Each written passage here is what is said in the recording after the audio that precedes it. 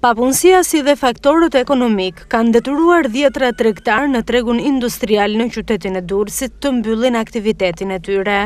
Kamera e televizionit ton ishte sot e pranishme për të parë nga afër gjendjen e këtij tregu, në të cilin zhvillojnë aktivitet më shumë se 400 tregtarë të licencuar. Tregtarët tregojnë se vështirësitë ekonomike që po kalojnë familjet shqiptare kanë ulur ndjeshëm edhe blerjet pranë këtij tregu.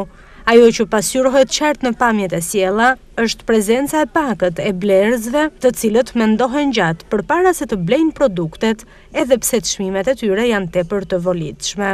Dhjetra që penë të mbyllur, nga ku sipas tregtarëve prej kohësh qëndrojnë të tillë, pasi kanë falimentuar.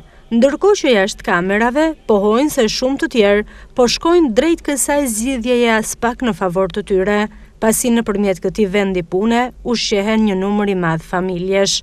Duket se problemi i tyre nuk do të gjejë zgjidhje lehtë, për aq kohë sa problemi i të ardhurave të pakta të mbizotrojnë në familjet shqiptare. Por tregtarët e lidhin këtë gjendje të vështirë edhe me situatën politike në vend.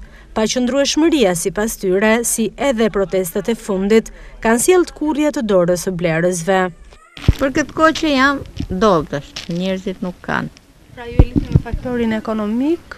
Normal, ekonomik. Edhe nga këto gjëra që rëmuja po bën, kanë frikë njerëzit dhe po të kenë thonë, si dihet si vjen situata, si vjen koha dhe pastaj edhe ngurën. Mendojnë dhe për nesme, jo vetëm për sot. Situata që ke dobët, situata politike, ekonomike, si duhet ti.